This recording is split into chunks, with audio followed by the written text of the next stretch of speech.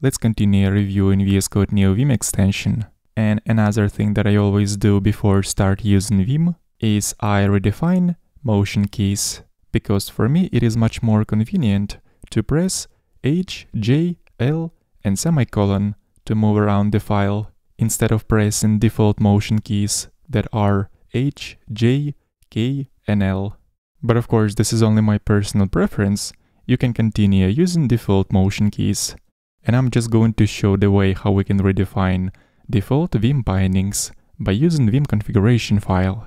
So first of all, we have to figure out the path to the default Vim configuration file. Let's open up Neovim docs. Let's go to user documentation.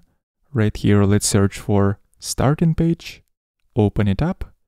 And in here, we're gonna have to search for initialization startup. And inside this section, we can find paths to the default Vim configuration file depending on the operating system. And by the way, besides using Vim script to configure Vim, we can also use Lua syntax to configure Neovim.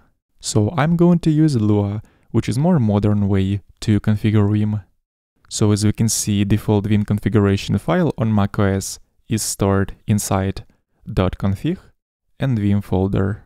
And it should be called init.lua.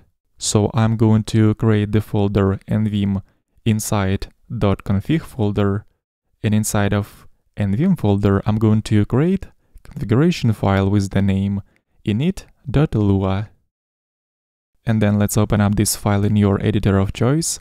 I'm of course going to use VS Code.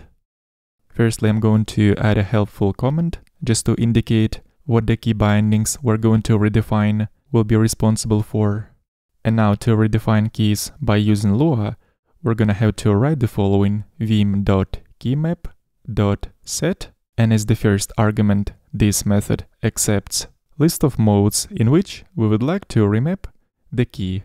So since I would like to navigate around in the normal mode as well as in visual mode when we are selecting text, I'm going to specify two modes in here: N, which is normal, and V, which is visual.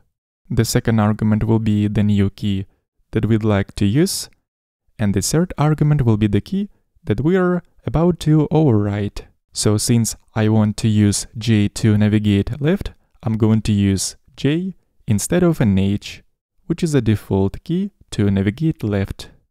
And the same thing I'm going to do with the rest of motion keys. So to navigate down, I'm going to use K instead of J.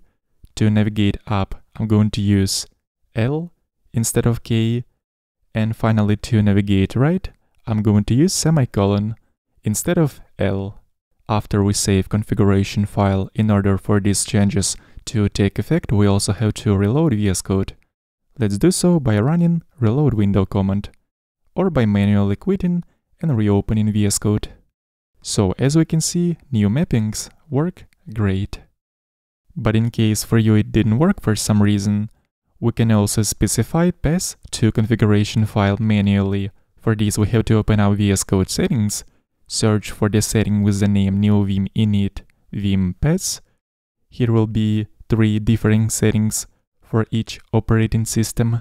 And then we have to manually specify the path to the Vim configuration file in the corresponding input field depending on your operating system.